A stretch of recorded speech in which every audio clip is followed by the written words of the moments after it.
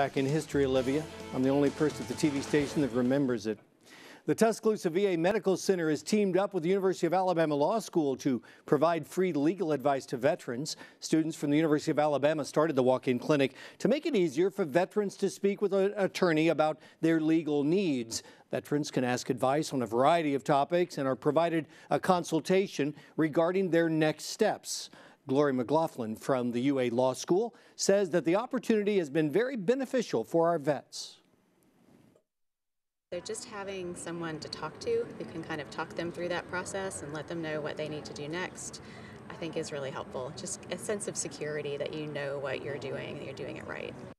The Alabama Law School has plans to launch a website where veterans can receive legal advice anytime.